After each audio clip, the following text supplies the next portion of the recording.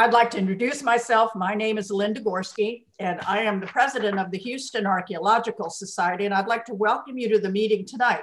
But I also want to tell you about our speaker for February 18th, 2021, is historian and author Gary Pinkerton, who's going to be talking about Trammell's Trace, the first road from Texas to the north. So we encourage you to join us for that meeting as well. Now tonight, our speaker for tonight is Wilson W. Dub Crook, and he's going to speak on the anthropology of hunting. So Dub Crook is a longtime member of the Dallas, Houston, and Texas Archaeological Societies. Dub came into archaeology practically at birth, since his dad, Wilson W. Bill Crook Jr., was past president and fellow of the Texas Archeological Society and one of the pioneering researchers on the archaeology of the Upper Trinity watershed. Dub received his Bachelor of Science degree in geology, mineralogy from Southern Methodist University and conducted his graduate studies in mineralogy and rare earth crystal chemistry at the University of Michigan. Besides his membership in local archaeological societies, he is also a member of the Center for Studies of the First Americans, a life member of GALT, a fellow of the Texas Archaeological Research Laboratory in Austin, and a fellow of the Leakey Foundation. Dub has published 251 professional papers, 183 of them in the field of archaeology. While his archaeological research has focused primarily on the Upper Trinity River watershed, he has also worked on sites in Texas, New Mexico, Nevada, California, and Virginia. Tonight, Dub, shall I stop share? Tonight, Dub will combine his archaeological knowledge with his in-depth global hunting experience to talk about prehistoric hunting, animal behavior, and the various hunting techniques that are required to successfully stalk and kill wild game. In his presentation, Dub will discuss hunting tactics for dangerous game, buffaloes, bears, cats, plains game animals, mammoths and mastodon, mountain game, and small game animals. He'll discuss the risks and rewards facing the prehistoric peoples and how this impacted their hunting methods, strategies, and decisions. He will also describe the many factors such as weather, wind, cover, ground terrain, and water and food availability that affect hunting. The objective of the talk is to give HAS members and guests, especially non-hunters, a better appreciation of the difficulties faced by our prehistoric inhabitants on a daily basis. This talk was the basis for a class taught by Mr. Crook to anthropology students at the University of Texas at Arlington. I give you Dub Crook. Thank you, Linda. Actually, this came out of a semester class that my good friend Ashley Lemke was teaching at UT Arlington, and she sent me the syllabus of it.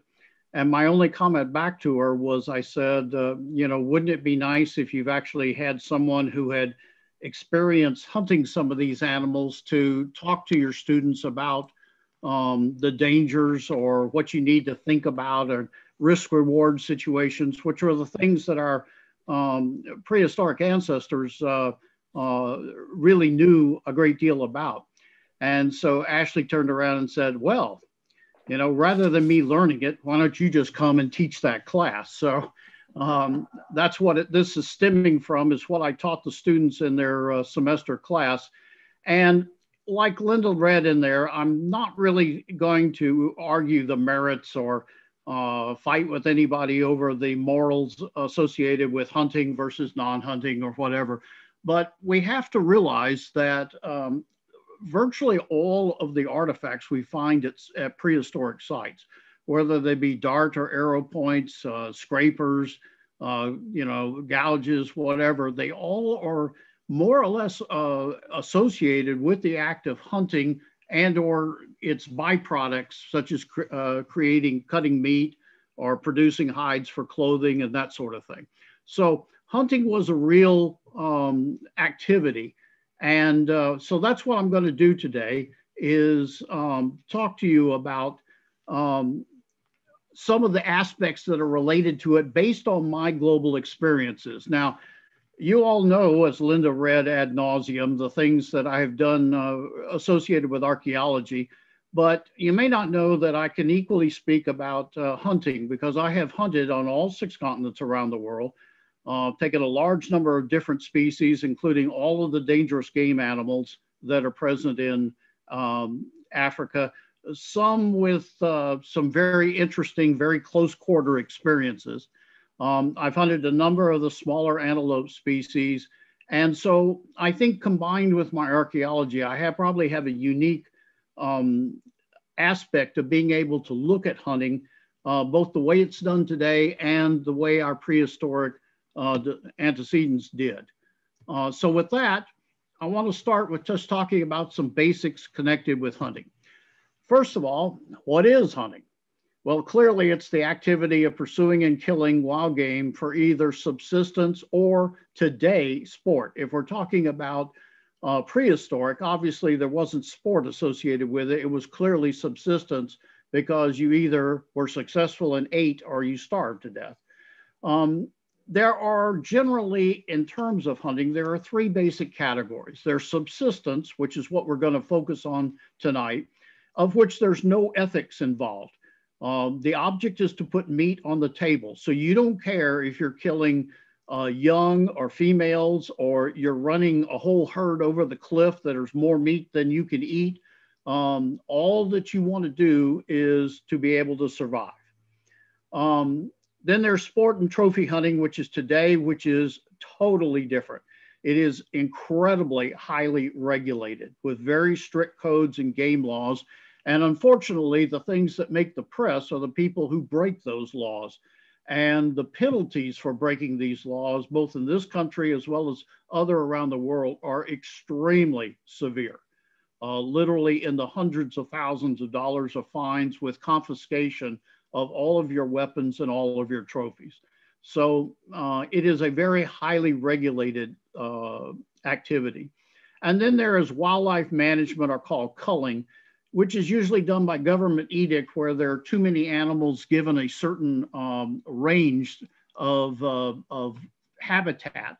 And it's essentially a government forced edict of going out and killing as many as they can to get down to the level they think the land can support. I understand the methods of it. I have come across in Africa many times where government troops went out and essentially machine gunned down elephants, and I literally broke down crying, seeing the rotting bones and things that were left. I'm not going to obviously talk about that tonight. So we're going to focus on subsistence and all the activities that are associated with that. All right, the types of game animals that are available. I have broken them out into 4 general categories. There's dangerous game.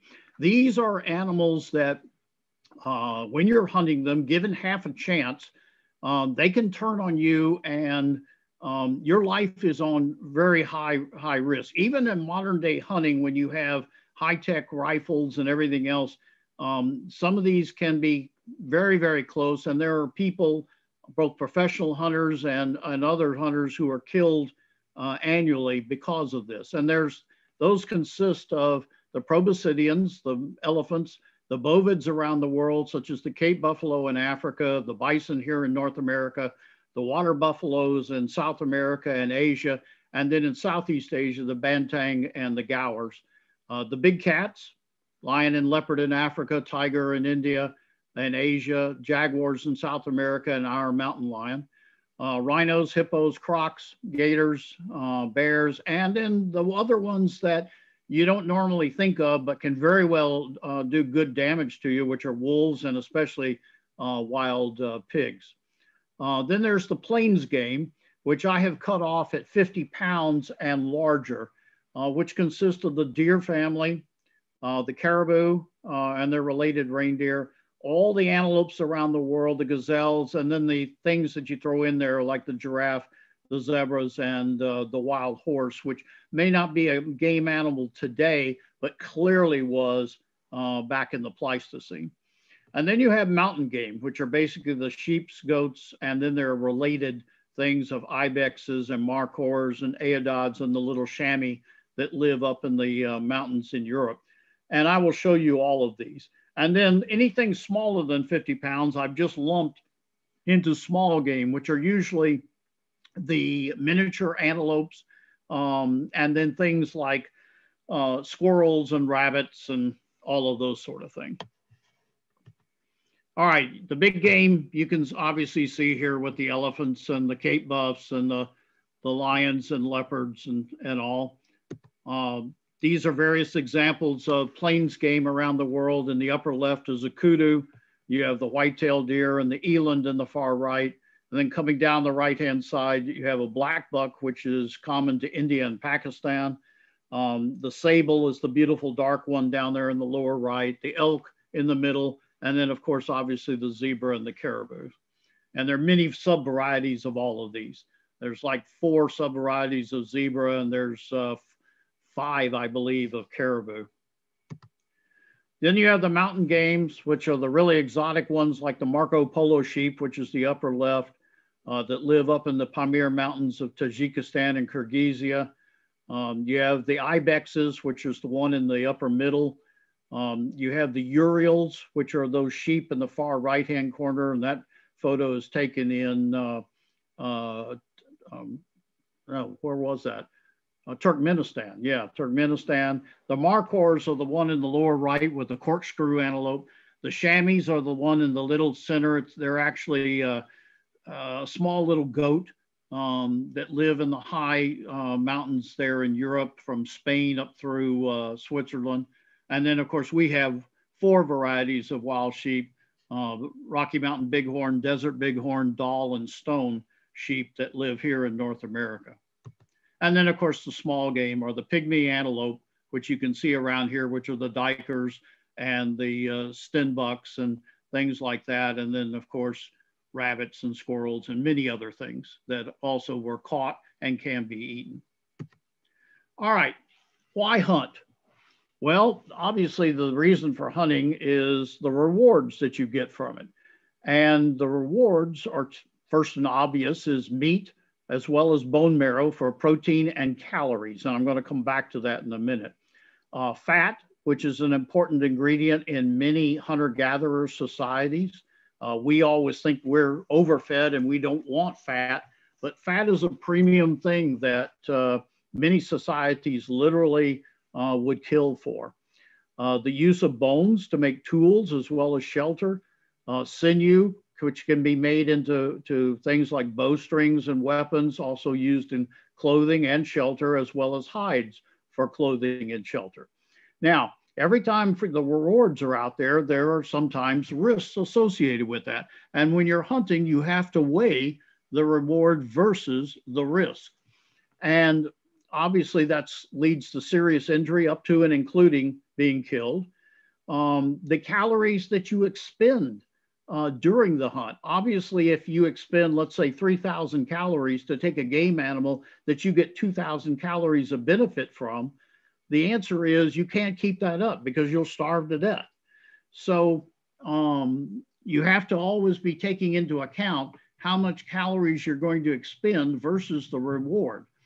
And part of that calories expended is in the transport of the products once the kill has been made.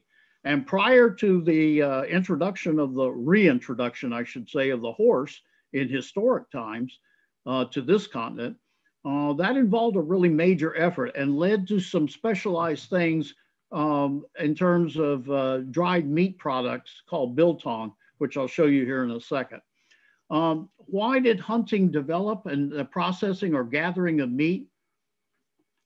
Anthropologists have debated this for years, but they have estimated that as much as 20 to 25% of the calories that you intake every day are needed to keep your brain functioning.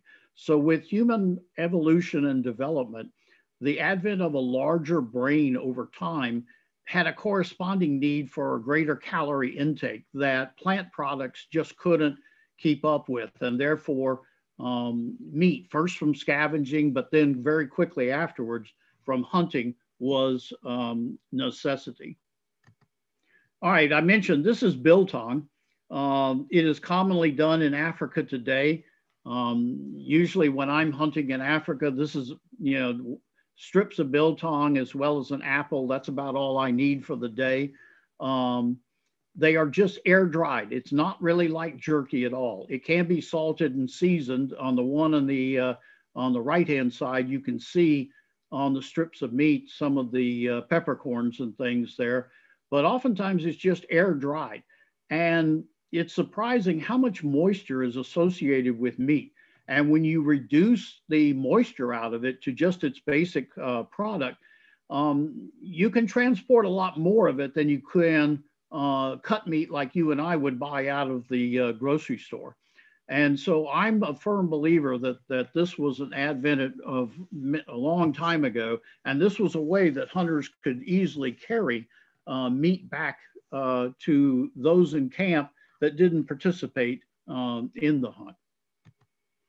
All right, the weapons, the traditional weapons of our prehistoric ancestors, we have the spear, either for thrusting or throwing. And we now believe that they go back as far as 500,000 to 600,000 years ago.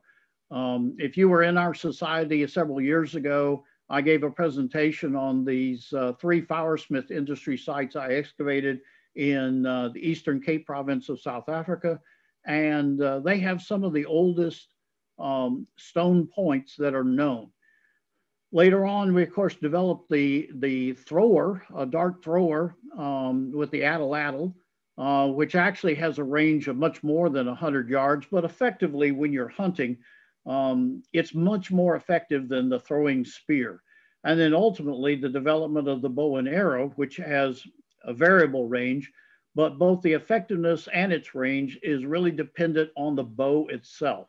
And until strong bows were being made primarily out of bodark wood here in North America, a lot of times we see in excavations the coexistence of both bow and arrows and atlatls and dart, primarily for one having a heavier hitting power.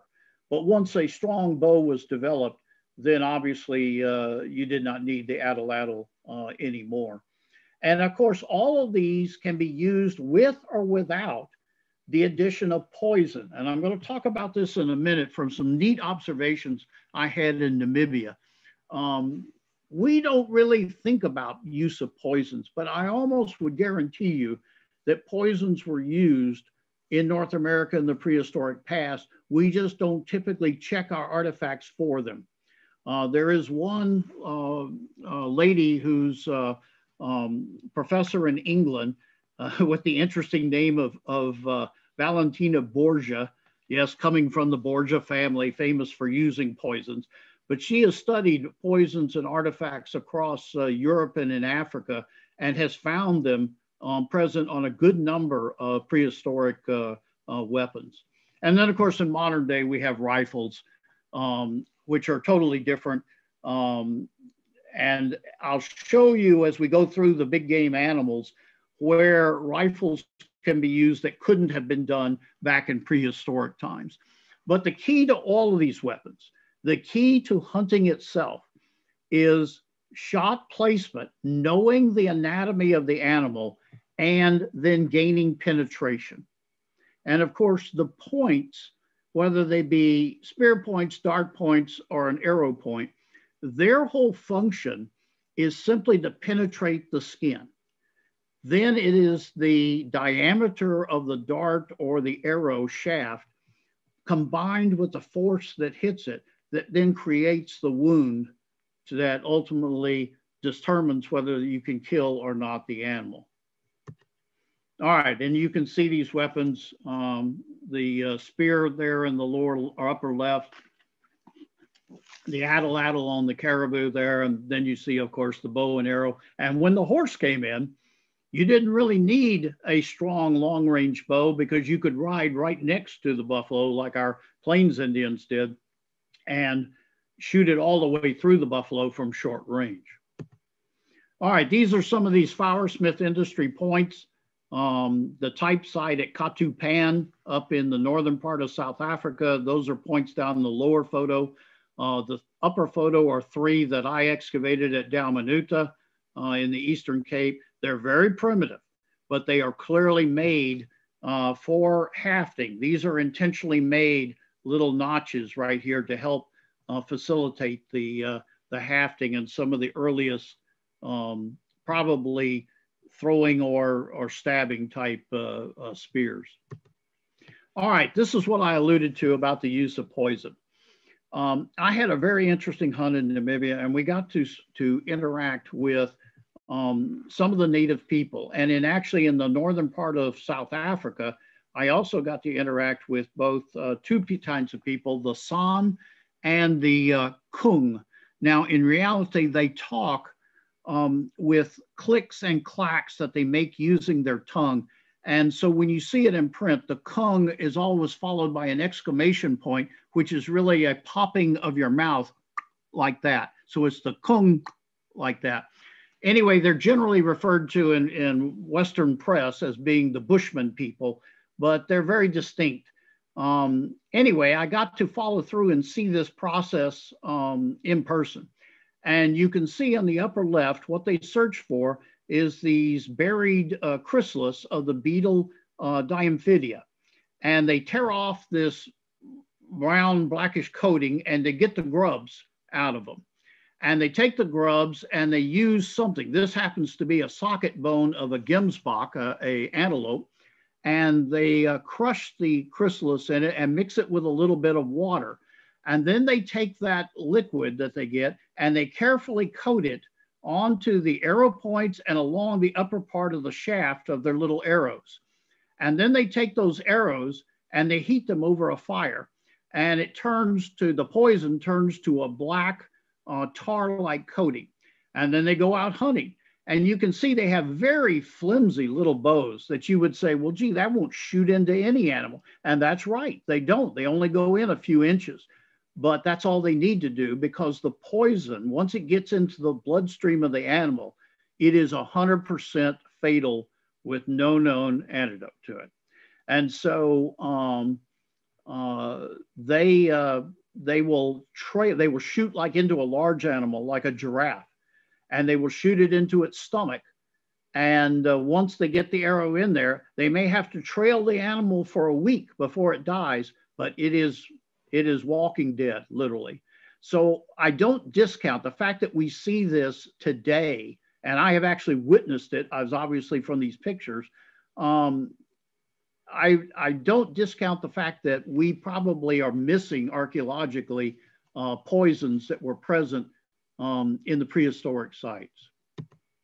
All right, the types of hunting.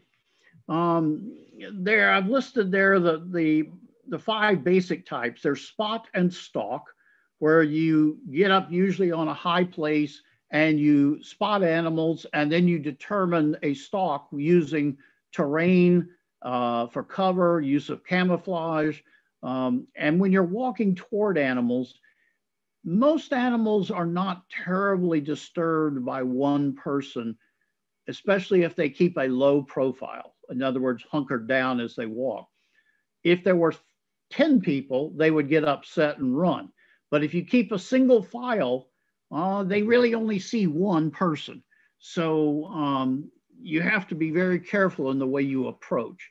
Then there's, of course, ambush hunting, which is the use of a stand, either up in a tree or building a hide of some type, a blind. The use of baiting, that's a modern technique, not used terribly much in the prehistoric past, simply because you had to expend either meat or grain as the bait. And if you're a subsistence hunting society, you don't waste things like that. And then there are calls. It is fascinating to hunt. You don't see this very much in North America, but in Africa, almost all of your African trackers can make incredible numbers of calls using just their nose and pressing on the nose and vocalizations. And they can make animal calls in distress or little animal bleats and things like that that will bring animals in.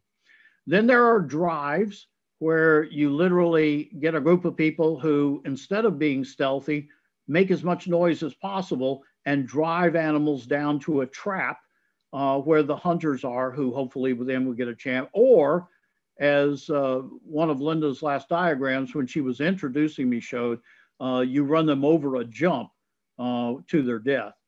Then there is tracking. We don't see this as much in North America, but in Africa, almost all hunting is done by tracking. And you cut the spoor or the tracks of an animal, and then you follow it up, because even the largest of animals, they cannot walk all day long, and they will stop either to rest or to eat. And when they do, if you're following it carefully, you can catch up to them, even if you start off way behind. And then, of course, with small game, you can trap them or use snares. When you're hunting, you have to have a number of things that you keep in mind. The wind is probably the most important. You always stalk either downwind or crosswind to an animal. If you're upwind of an animal, the human scent gets to them, and they will invariably run long before you can get in range, even with a rifle. The weather plays a great deal to do when you're hunting.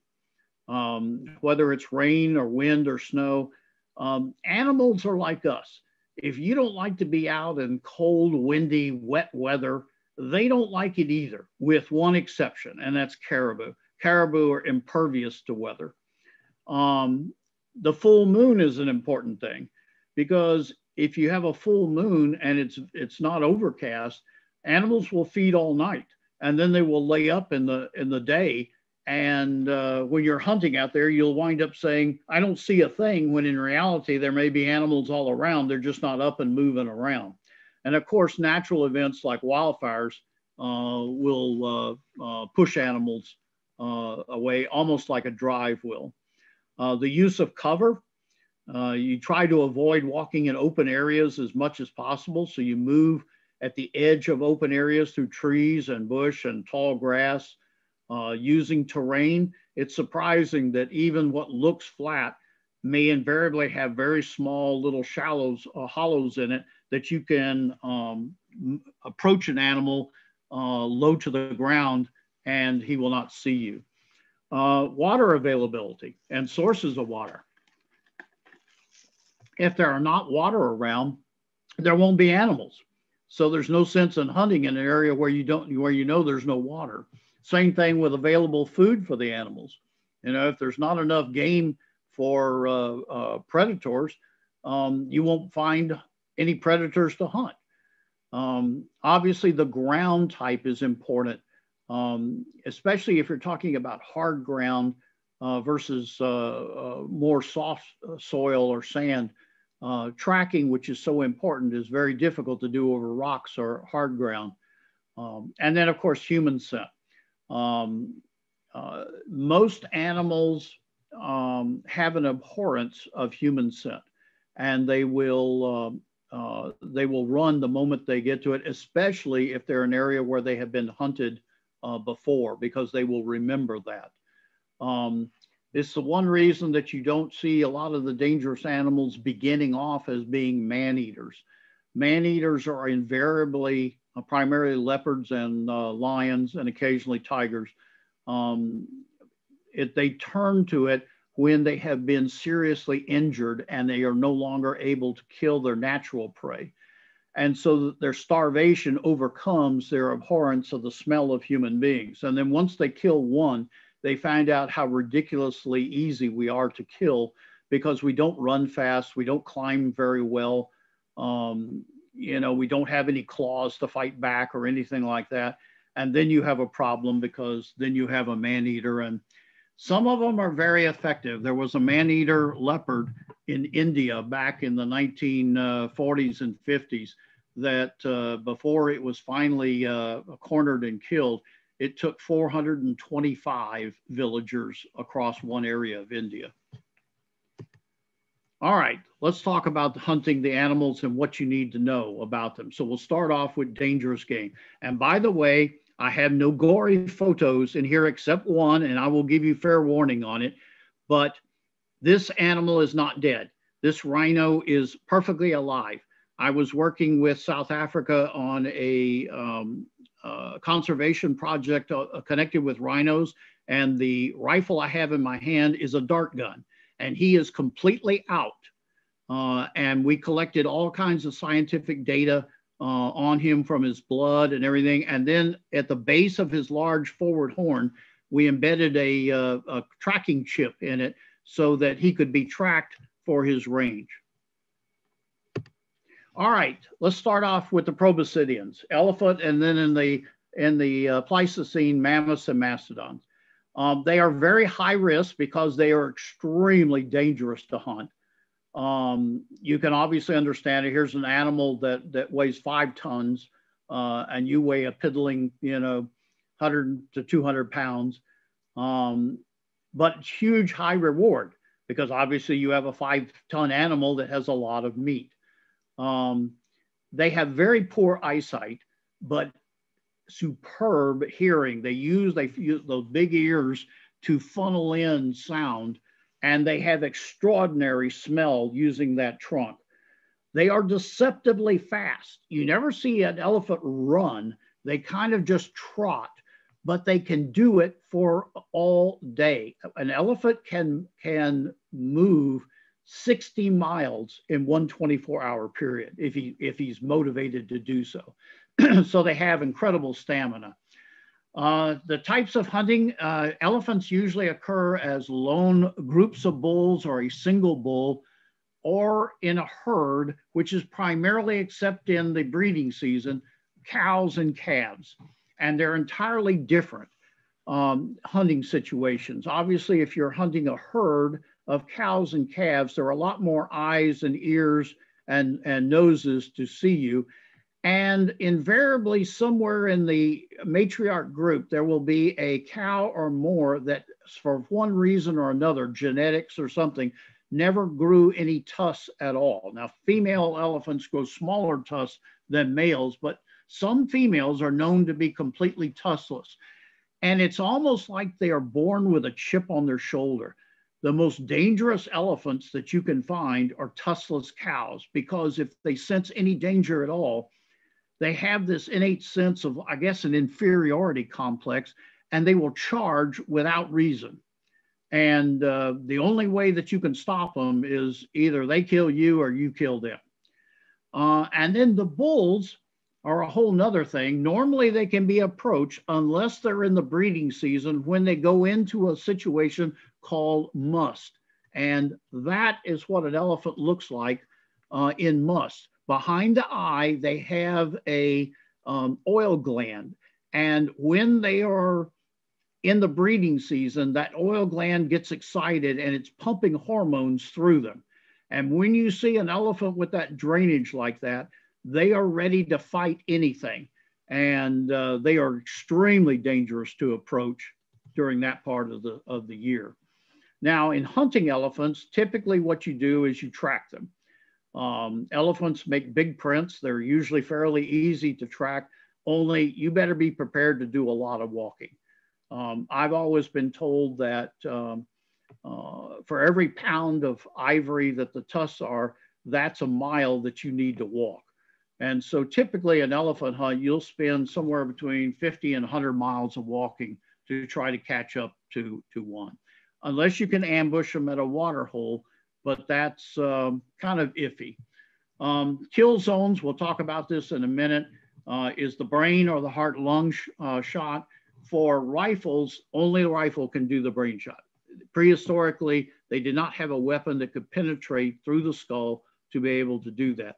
But heart, lungs definitely was so, and I will show you this here in a second.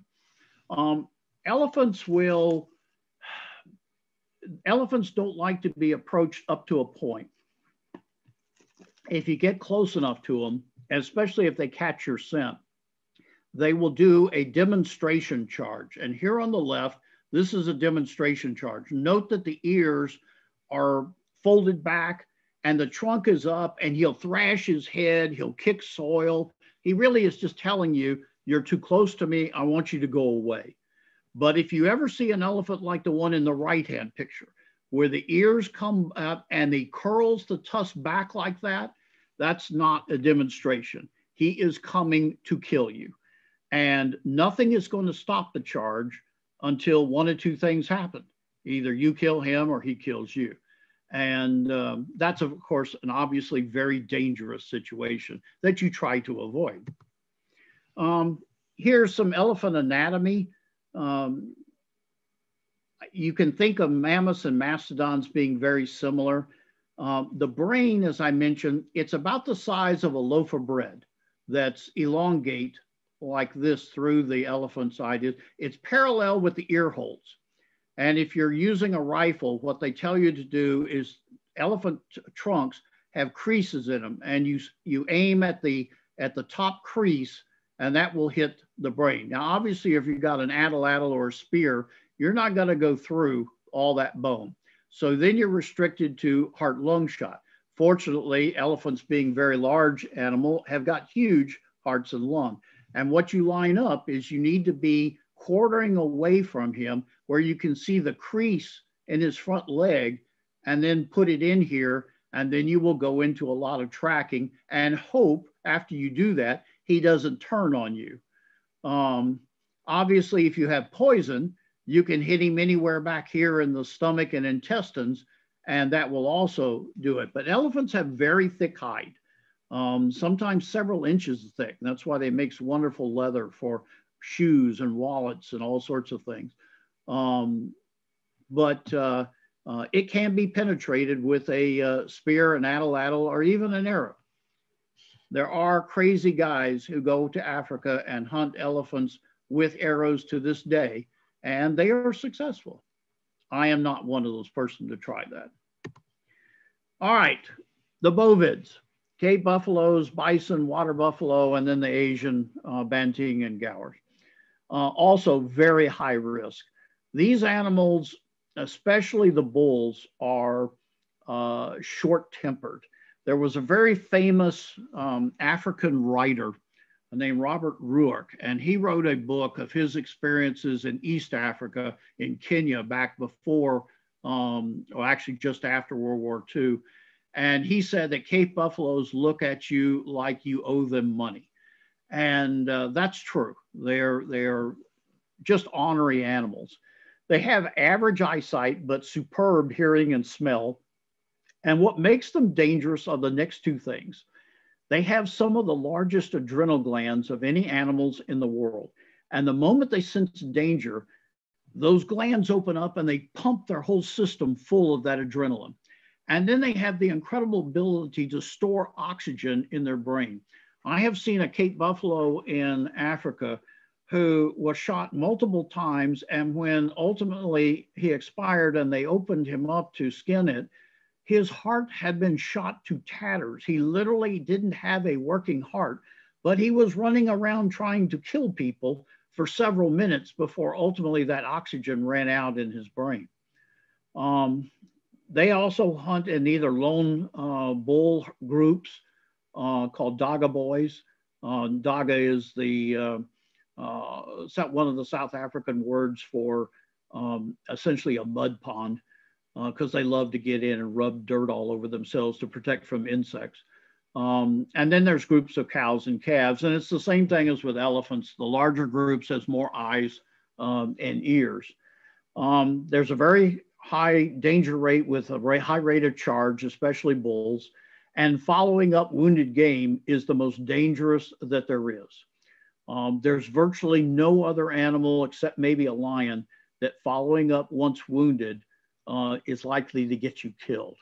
And I'm sure that our prehistoric ancestors in Africa encountered this up close and personal. Hunting method is usually either spot and stalk or tracking.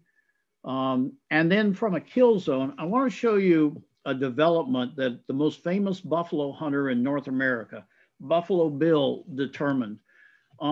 You can see here's the Cape buffaloes in 3 places, and you can see here's the American buffalo, and the heart and the lungs are here. He started off, and of course you realize Buffalo Bill was working for the Army and for the railroads to shoot as many of these animals as he could for meat for the workers and the soldiers.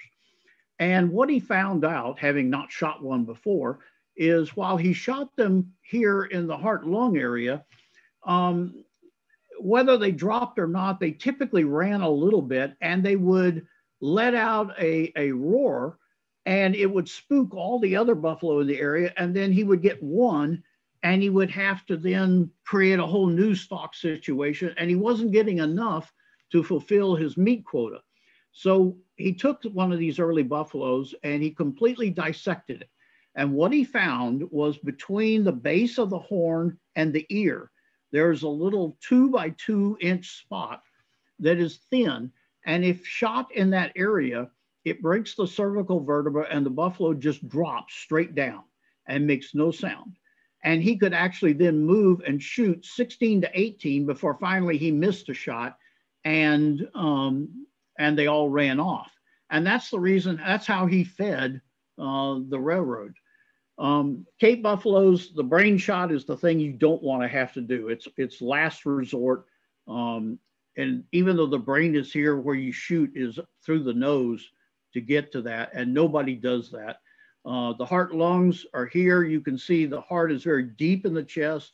There's a crease in his shoulder. You see that crease right there. That's your aiming point going into here. And that's what our ancestors in Africa with either atlatls or spears would be aiming for. Now, I'm coming up to show you the gory shot. If you are turned off by seeing something really deadly or bloody, turn your eyes right now. But people always ask me and say, well, gee, it just looks like a cow. You know, how can a cow really be that dangerous? You see those horns that they have? They hit you when they charge, they lower their head and they hit you with that boss in the middle. And then they push you up in the air and then they hook you with these things. This is the next picture I'm going to show is I was in Tanzania hunting there, and we came across these 2 lionesses. And this one had just run into a Cape buffalo. And you see what that Cape buffalo hook had done. There's one horn hook here and one there. And we wanted to put it out of its misery, but the game laws are so strict that they would not allow us to shoot that lioness. And of course, she didn't make it the rest of the day. And we later saw her dead. All right, then you had the big cats as well as bears. These are animals that I classify as being extremely high risk and low reward. Why low reward?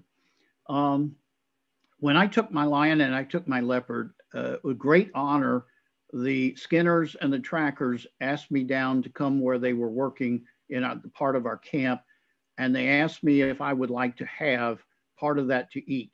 Well, you cannot say no, and so they hand you some of this for you to eat, cooked. And the problem is with animals that eat grass or grain, they have a good taste, a good flavor. Animals that eat other animals, and it's sometimes eating carrion like leopards do, it just tastes terrible. I mean, you have to almost hold your nose to get it down. So why people would hunt these for food, you'd have to be starving to be able to want to hunt one of these. They have fairly average eyesight, better at night, especially the big cats, and kind of average hearing and smell, but they have incredible speed. You cannot believe a lion in his charge. A lion, big male lion, can go from dead still to cover 100 yards in 3.8 seconds. They can beat any racehorse in the world in a 100-yard dash. You have a very low chance of surviving that. They have such powerful claws, and what lions do is they knock you down, and then they turn the animal either on its throat or, in the case of human beings, in the side of your thorax, your middle rib cage, and they just bite and they crush everything. They have jaws that can crush every bone. With leopards, the danger is they eat really carrion that's gone bad almost, that's covered in maggots. They love that. And so they have all kinds of stuff underneath their claws. And if they claw you and cut you open, you may not die from the attack itself, but you will die within a few days from the infection, unless you go to a hospital very quick. They live in relatively territorial areas, but sometimes, especially like lions, the territory can be quite large. Of course, they're extremely dangerous. If you track them, lions and leopards to a good bit, but especially lions, will sleep 20 to 22 hours a day. And they don't like to be moved. And if you track them, which is called running the spoor, following their tracks, and you get them up from where they're sleeping, usually the first 2 times they will run away. But by the 3rd time, they're sitting there going, to heck with this, and they will turn and charge. So almost invariably, you have to face a charge, and that's, of course, the last thing you really want to have to face. There are brain shots, but I'll show you that they really aren't easy to do. And basically, heart, lungs is all you really got to go at. I mentioned earlier that man-eaters are almost always damaged animals. They either have broken canine teeth, or, especially in Africa, the lions, oddly enough, while they usually only will attack animals that are greater than about 200 to 250 pounds, because it's too much effort for not enough meat for smaller animals. The only exception to that are porcupines. I don't know what it is, but the African porcupine must be like chocolate ice cream to lions. They love porcupine meat. But of course, porcupines have got quills all over them.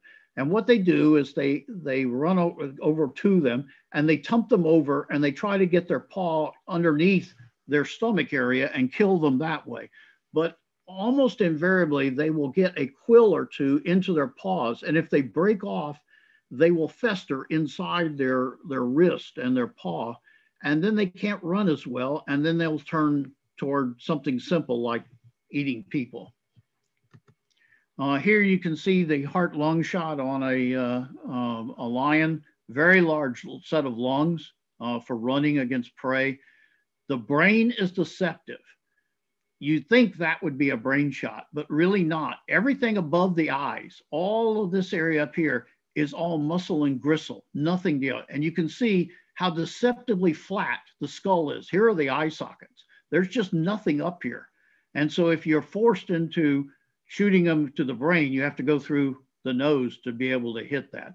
But in the prehistoric past, it's back into this area. But while you would hunt a lion, with an atlatl and a dart or a spear, you have to be either incredibly brave or incredibly stupid. All right, plains game and mountain game. The plains games are relatively low risk and high reward, very good tasting meat. I have eaten virtually every type of African antelope there is, and they're all good, some better than others. So good reward. They typically have good eyesight, good hearing, good smell. They're very fast and can jump. Some of the antelope in Africa can jump 15 to 20 feet over a fence or over, when you scare them, they usually jump straight up in the air and then take off running. Springbok are that way. Minimal danger. Most of them aren't going to try to kill you. You typically hunt them by spotting and stalk or tracking.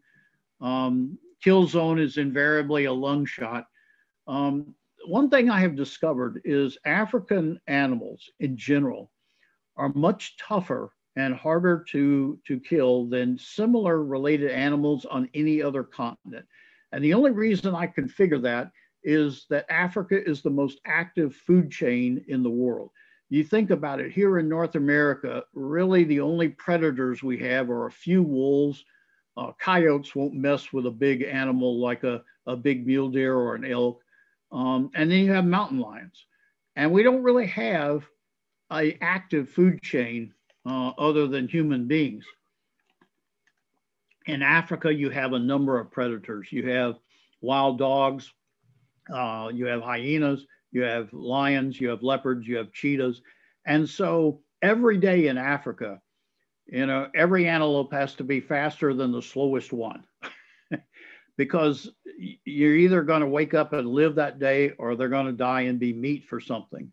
The other interesting thing is noticing it having skinned all these animals and seen them. The position of the heart and lungs, especially the heart, is much lower in the chest in African animals than anywhere else in the world. And I really don't know the explanation for that, only I offer it as an observation. Here you can see models of various antelope, a kudu and an elk up there in the top, the impala and the African springbok over there on the lower right. You see where the heart and lungs is. On a big animal like an elk, this is a model, this isn't a real one, but you see the size of the lungs area here because he lives up in the mountains where oxygen is rare. So you have a huge target area to hit up in here.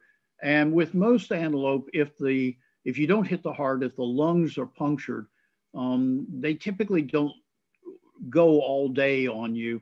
They will bleed out and die within a few hundred yards. The mountain animals, the wild sheep, the goats, and the ibex, it's a huge effort to hunt them because they live in the most incredible rock places up and high in the mountains and on sheer cliff faces. Fairly medium reward. They aren't very big. You know, if you had a sheep or a goat that weighed 1,000 pounds, it would be worth the effort. But usually they weigh, you know, somewhere in the neighborhood of 150 to 300 pounds. And then once you get them, you're way up on the top of a mountain and you have to get the meat down. They have absolutely unbelievable eyesight. Average hearing and smell. Their whole protection is high and with their eyes. And they can climb where you can't do it and in places where you don't get your breath. The most incredible ones being those Marco Polo sheep. You hunt those at 14 to 16,000 feet in Tajikistan and Kyrgyzia, in the southern part of Russia, north of Iran. And they can just go all day, whereas you can walk maybe 15 yards and you have to stop and breathe. So terrain, falling, the high altitude sickness, all of those are your dangers, not the animals hurting you. Typically when you hunt them, the key is, yes, you spot and stalk them, but the key is this: you got to get above the animals that you're hunting. Wild game, sheep and goats who live high in the mountains never, ever look up. They never sense the fact that there's danger above them. They're always looking down. If you can get above them where they never look, you can then stalk downhill and get very close to them. But getting up there is one thing. Getting up there without them seeing you is a whole nother thing. And then once you're there, they're what I call slab-sided. Goats in particular are that way. And they can take a lot of punishment and then go a long way wounded. They have a very low central nervous system, unlike a deer. A white-tailed deer is very high-strung and suffers from, when wounded, from hemorrhagic shock very quickly. Goats and sheep with a low central nervous system, they take a lot of hitting and they really sometimes don't know that they're dead. And of course, you can see the targets for them. Again, it's your heart lung area. They have large lungs to be able to process the amount of oxygen up there in the high altitudes. And that's their weakness and where hunters can attack because you can hit them in this big lung area, that stippled area there. All right. I want to take some last part of my talk of some final hunting observations from someone who has been on, 100 hunts in every continent around the world and, dozens of countries. And these are some things that are my takeaways. And these would be the same things that prehistoric hunters would also tell you if they were here to be able to talk. Hunting is a lot more difficult than people think. You know, people think that guys drive out there in their vehicles. They never leave their vehicles. They see the animals, they shoot them from the cars, and they just go pick them up. Well, there may be some people that do that, but I've never experienced that. Success rates on stalks are relatively low. Good hunts that I've been on, I've been able to take an animal after 3 or 4 stalks. Sometimes I stalk, you know, more than 10 times. The wind changes, the animal sees you, you make a sneeze, whatever it is. And that's really true if the animals have been hunted previously. Now, the first peopling of the Americas, they were coming into a continent full of animals that had never been hunted. So you can imagine that they probably enjoyed a very high success rate early on, but animals learn very quickly. If it was as simple as just driving around and pick them up, they wouldn't call it hunting, they'd call it shopping. Knowledge of animal behavior is very important, and this is most important if you're hunting dangerous game. Knowing what I told you before about all the animals and their characteristics and everything else, and the ability to predict what they may do is incredibly important. And that's only learned with skill and then experience, and then passing that down to the next generation. Animals are harder to spot than you think. We see the zebra with his ridiculous black and white striping, but you put a zebra into cover where the sun is going through leaves and it's creating all kinds of different shadows, and a zebra will just stand there invisible. Elephants are great. If you go back to this picture, I took this picture on an elephant, hunting elephant. This is my professional hunter here. This is what's known as elephant grass. It's 12, 15 feet high. I have been in this material 15 yards from an elephant. I could hear the rumblings of his stomach. I knew more or less the direction he was, but could not see him. And of course, if the first time you see him is when he's right here, then, you know, it can get really exciting. Patience is on the side of the hunter. Animals will stare at you and they will stare, but if you just freeze and stay still and they have no movement or very slow movement, their patience will go faster than you, and then they will go back to feeding or look away or whatever. Human beings can always be more patient than an animal can be. Knowledge of animal anatomy is absolutely critical, and knowing where that perfect shot is from almost any angle, or you need to move to get a better shot, is incredibly important. And I guarantee you that the prehistoric people of the world who were hunters very well knew the anatomy of the animals that they were after, probably by trial and error, but then once learned, passed down throughout their tribal group. There's no substitute for good marksmanship. No matter if your weapon is a spear thrower, a bow and arrow, a rock, or a rifle, practicing with your weapon is the most important thing. And learning how to get the best shot possible without spooking the animal and having him run away. I cannot stress how important that is. You never walk across large open areas if possible. You use indirect routes to take advantage of whatever cover is there. I mentioned earlier that the members of the deer family in particular have a very high central nervous system, and as a result, they succumb to hemorrhagic shock very quickly. A white-tailed deer, if shot through the lungs, will seldom run more than 50 yards before he bleeds to death. That is just a reality of it. Whereas some of the African animals, especially like a eland, you may chase him for the better part of the rest of the day before you find him. Some animals, especially caribou and reindeer, but there are others, are very much creatures of habit. and they follow seasonal migration routes. Wildebeest in Africa are this way too, year in and year out. And knowing where those routes are, they can then be ambushed and easily killed in certain periods of the year, not year round. I mentioned earlier, most animals do not like wind, rain, cold, wet, except caribou. For whatever reason, maybe because where they live, caribou are impervious to weather.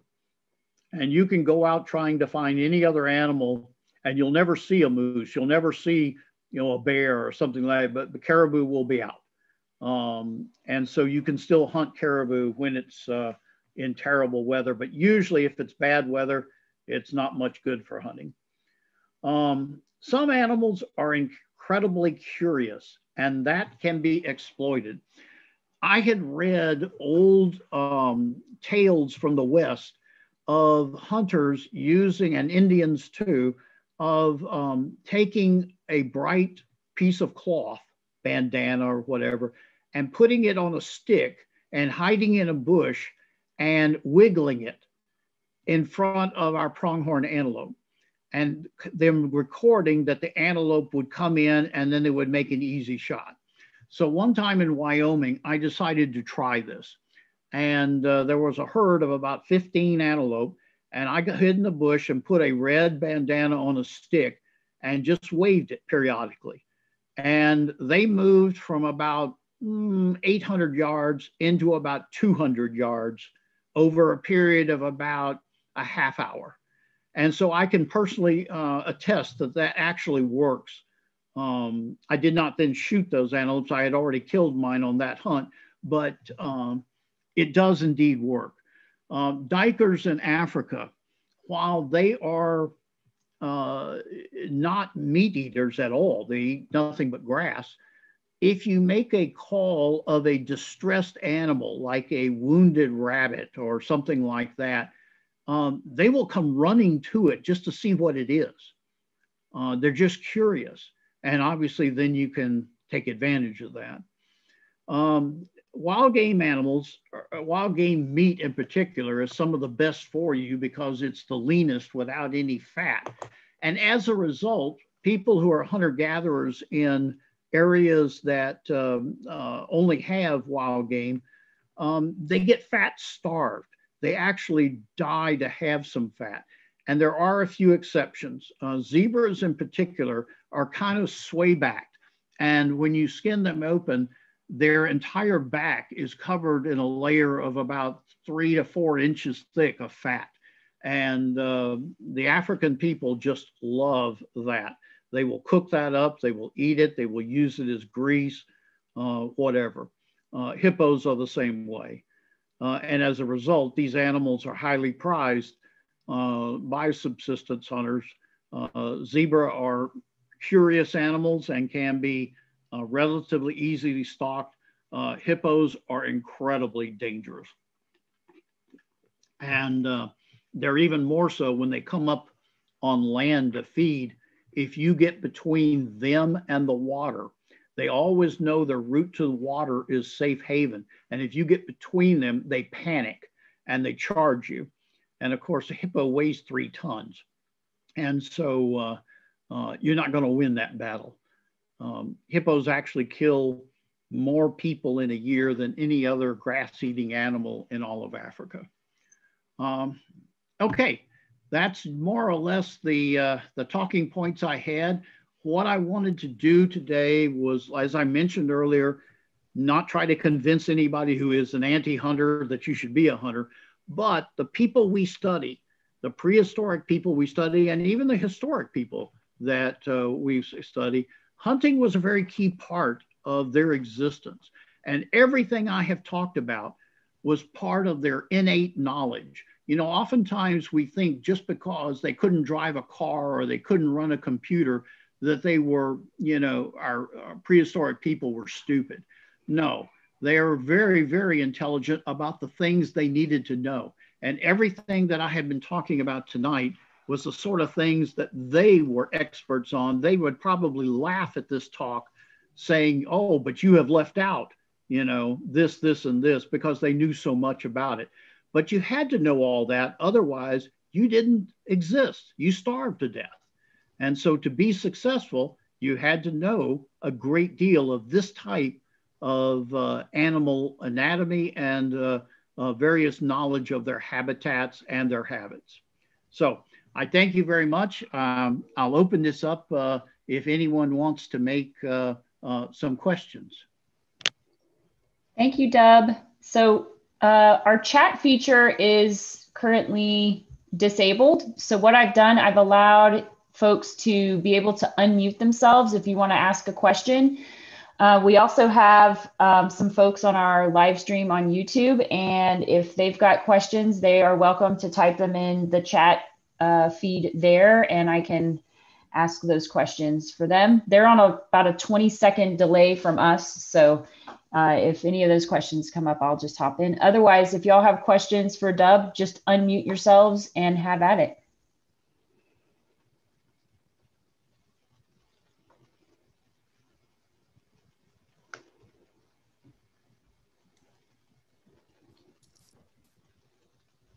I scare everybody. We're all recovering. I had one question, Dub. Sure, Ron. The poison that they used on the darts to Yes. kill the animals circulates through the animals' bloodstreams, kills them. How does it keep from killing the people that are going to eat it?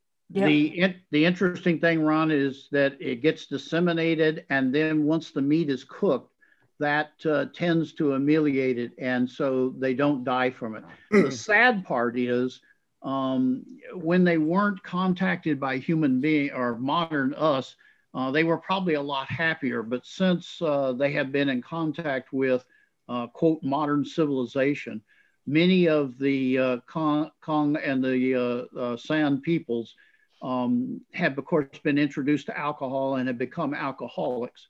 And as a result, suicide has become a major problem in their societies. And the form of suicide is they will typically just take one of those little arrows and jab it into their thigh. And then they lay down and they will die. It's very sad. I had a question of what poison you think was used on the points in North America for hunting. Well, there are a number of, Leslie Bush could answer this a whole lot better than I can, but there are a number of both animal as well as vegetable poisons that could be used. And I don't know if the answer is that they, used it or not. I just know that, when we collect artifacts, the first thing we do to them is what? We wash them. And the moment you wash them, if there's attached starch grains, if there's spores attached, if there's anything remnant, maybe from poisons, you probably are removing a lot of that.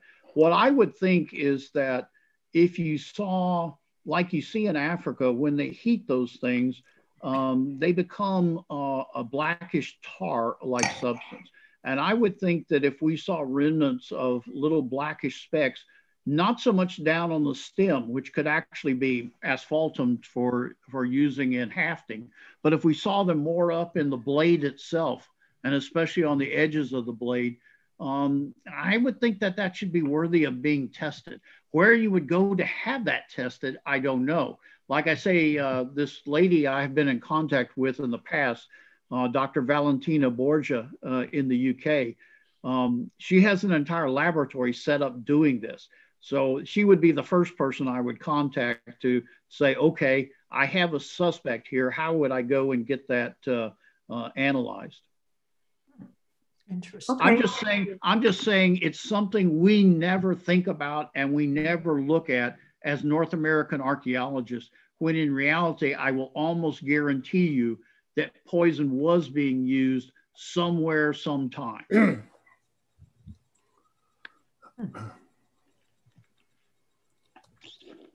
Anybody else have any questions? Just jump right in.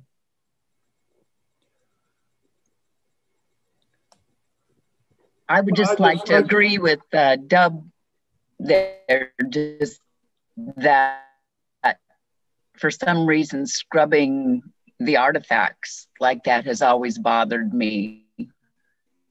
Mm-hmm. Yeah. So, well, I think it's only been fairly recently that I think that possibly things like blood protein, something.